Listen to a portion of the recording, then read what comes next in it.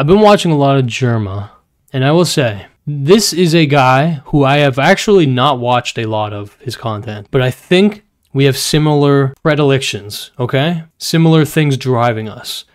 This is clearly a guy who has a inherent drive to innovate and to create novel moments, okay?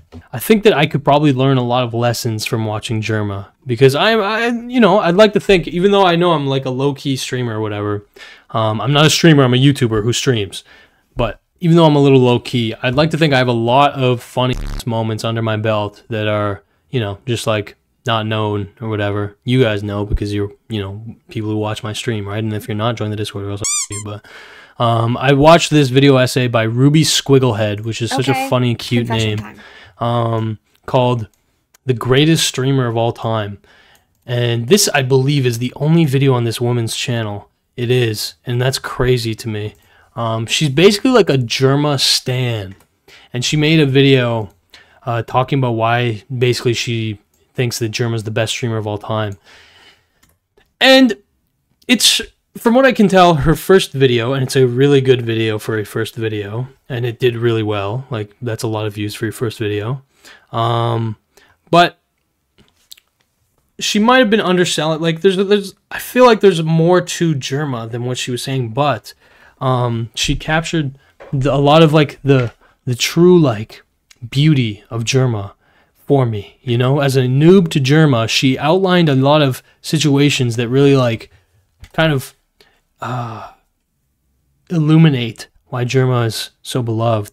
And one of the biggest things that really kind of struck a chord in my brain was that Jerma, even when he became popular as hell, right, like he has like a big following or whatever, he still does like incredibly nuanced fan or viewer interaction, okay? He basically will turn people into like characters, like, you know what I mean? Like recurring characters. And so there's a famous case of a guy called his username is like and he made such an outrageous comment once that Jerma basically turned him into like a channel meme. And I think that a lot of you guys watching this, especially you guys in the chat on screen, like in little miscreants, to me, you guys are little funny little characters too, because all I see of you is like text on a screen. And that's awesome, because that allows me to squeeze you verbally, physically, mentally, and not feel bad about it, because I'm not like, harassing an individual. I'm just shitting on Kate or Lamp. Gokunaru is a fictional character. Brayden, I am going to hunt you down and squeeze you.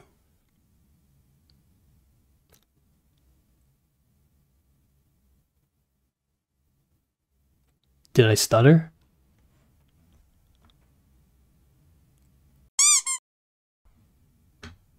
He hating on me and sending his roommate to debate me. That's facts.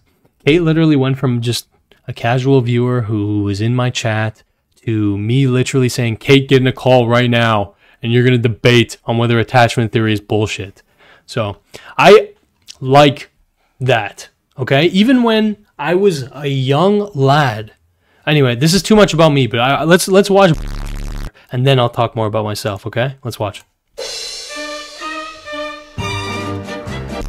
Interlude. Jerma is known for doing really well-produced, high-quality event streams. Just last year, he did a baseball stream, where two teams, each composed of a mix of professional athletes and professional clowns, played a full game of baseball. Jerma was the umpire. It was hilarious, but in the months leading up to the stream, he kept those details private. So naturally, people would ask questions about the baseball stream in chat. This is the story of someone who answered one of those questions. I'm not going to encourage this behavior, but I'm going to tell you something right now. Don't fucking, this is not to be encouraged, but it was just like, what the fuck, man? Somebody asked what the baseball stream is. And I said, whatever. And then like, it's been like 5 minutes. It's been like at least 5 minutes. Somebody like added that person, I think, and said he's going to shove an entire baseball up his ass on stream. This person's name, too. Yeah, what the fuck? Their name was okay? Okay? Do you want me to tell you more? Because, like, I could tell you more. You guys have no idea I said it yesterday. It's rent free. Every day I think about somebody just typing out, oh, no, yeah, dude, let me help you out here. Oh, you're like a new viewer? Yeah, let me help you. He's going to shove a whole baseball up his ass. That's the baseball stream. There's so many layers to why that's funny. So many. I keep hyping it up, man. Oh, the baseball stream, man, be ready. And it's going to be me putting a baseball in my ass? Offlonger, it's been a week and a half. Play Skyrim. Ego Andy. Holy shit, nice wiener, bro. He's fully naked, by the way. He's naked. Camera or naked. Stand up. Skyrim. Play Skyrim. I will never back down. Sorry, this is him reading chat history. Well, I gotta tell you, that last statement there, that shows perseverance. That shows that you're taking life by the reins. You know what I mean? So you're okay for now. You get it, okay? The video, again, it's her first video, so it's like a little bit like the editing's a bit, you know, loose, whatever. But yeah, she did a good job of outlining the moments, I think. And this, I think, is the most interesting. Like the best feature of Jerma's streams is like the inside jokes with chat, right? It basically elevates the shit from like, oh, mass appeal, just guy talking about random stuff, or guy, you know, just trying to be, you know, just funny in the moment or whatever, to a guy who's like actually creating like in jokes with the community, you know what I mean?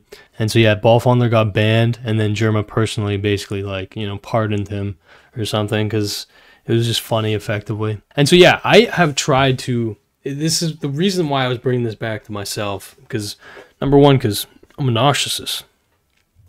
But number two, throughout my time on YouTube, I have done a very similar thing at a much smaller scale and kind of to a failed level. But I have a series on my channel called No Stupid Questions. Okay, you might be familiar with it.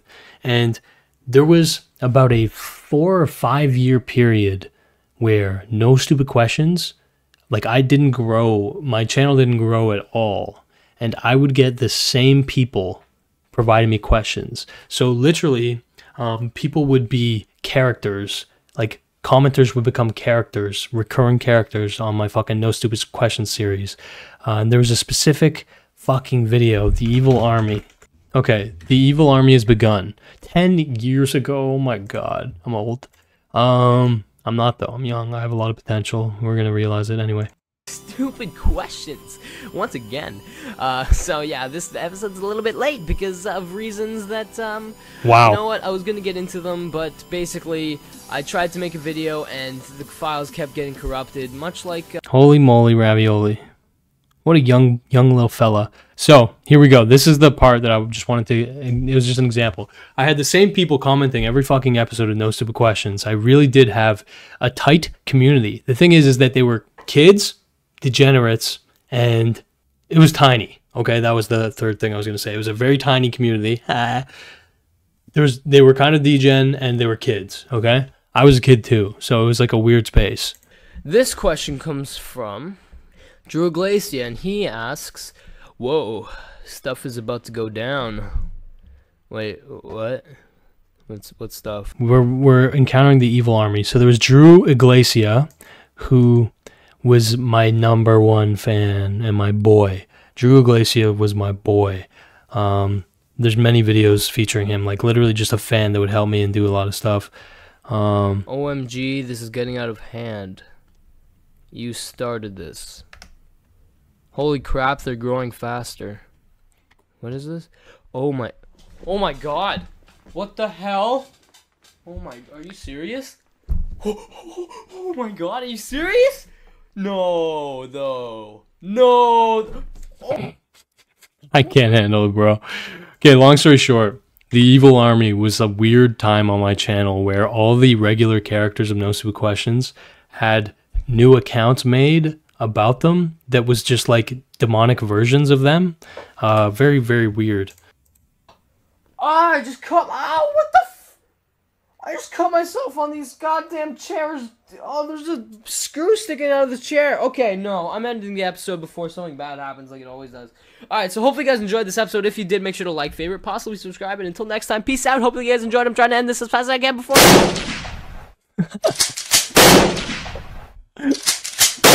Oh my god, dude. So, yeah. I was a 13-year-old or whatever age I was. I don't know.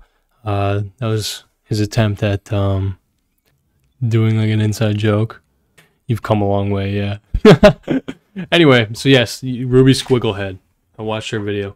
I do want to watch some Jerma moments real quick. Jerma funny moments. Because like I said, I really don't... Because Jerma... Here's the fascinating thing about Jerma. I don't think he actually has a YouTube channel that he uploads to.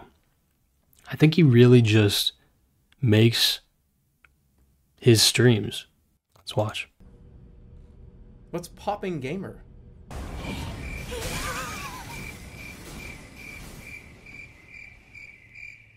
Okay, alright. I don't know what it is. These might not be funny. I'm maybe just not in the laughing mood, but okay. Aside from his community interaction, the biggest thing with Jerma that makes me think he's like a fucking truly interesting person for me to potentially study is his live events, okay? Obviously, there's the dollhouse that he did, which is awesome. Awesome. I want more of that. I want more people fucking around. Because I've said this many times, okay? This is my philosophy on streaming. Because so little is expected when people are streaming, and the bar really is low, okay? The most popular Twitch streamers are not the most innovative people or whatever, not even the most interesting people, really. In fact, they're often the biggest Twitch streamers or whatever because they kind of have no life, like they spend 12 plus hours a day streaming, right? They are on the grind.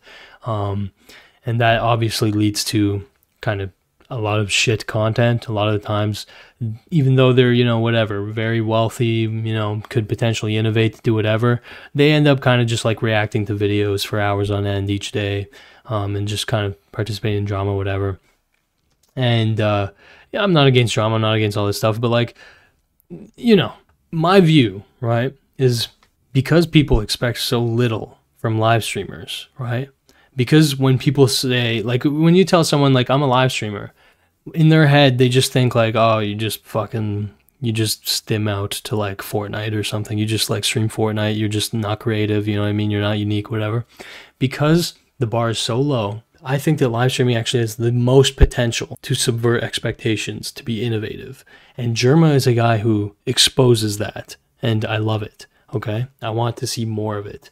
There is nothing cooler to me than being on a live stream and experiencing a novel event live, being there, being in the chat. I don't know, you guys, for those of you who have been on my stream when,